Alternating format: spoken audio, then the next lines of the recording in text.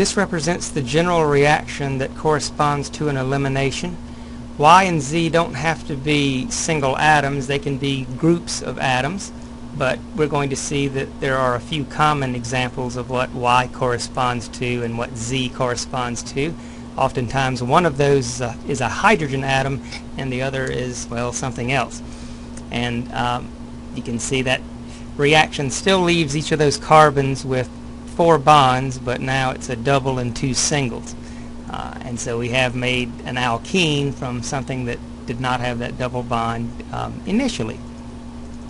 And these are the 3 most important types of elimination reactions.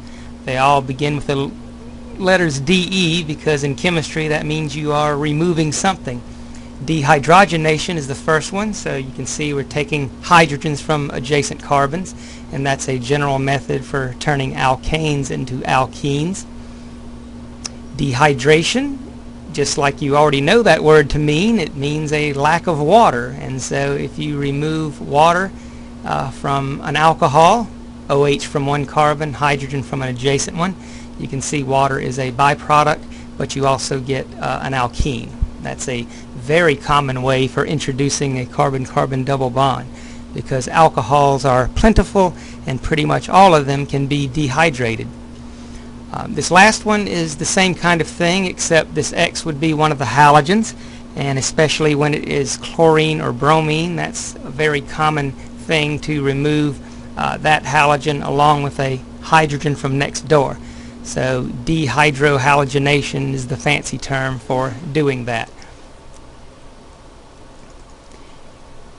In the laboratory, dehydration is probably the most common of those 3 types of things, and we will be dehydrating an alcohol in one of our labs, and you can see all of these are essentially involving the same process. We take away the OH group, but we're also removing a hydrogen from adjacent to that carbon, and so that gives us our double bond, and in every case water as a byproduct.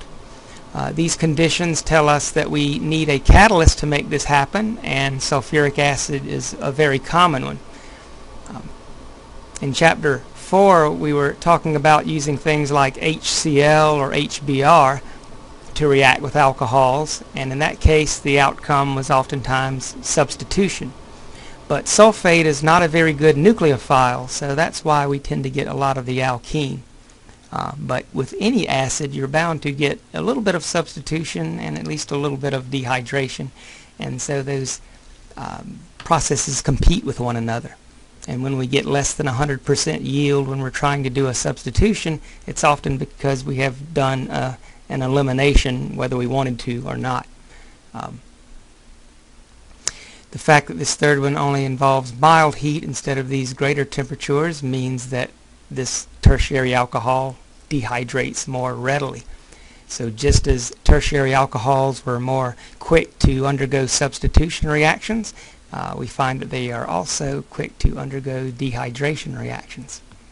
Turns out it's for the same reason.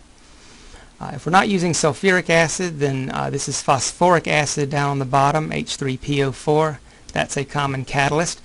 Phosphate is also a bad nucleophile, so we normally get eliminations as opposed to substitution. And this is a potassium hydrogen sulfate salt that works much the same way that the sulfuric acid does. It's just an alternative for, again, encouraging these reactions. What all of these have in common is that there's only one possible alkene. In the middle one here, the cyclohexanol, I could just as easily imagine the double bond forming up here towards the top of the ring. I just chose to draw that double bond along the side. But either way, you make cyclohexene if you dehydrate cyclohexanol. But oftentimes when we have an alcohol, depending on which hydrogen gets removed along with the OH, we can have a mixture of possible alkenes. And that's what's coming up next.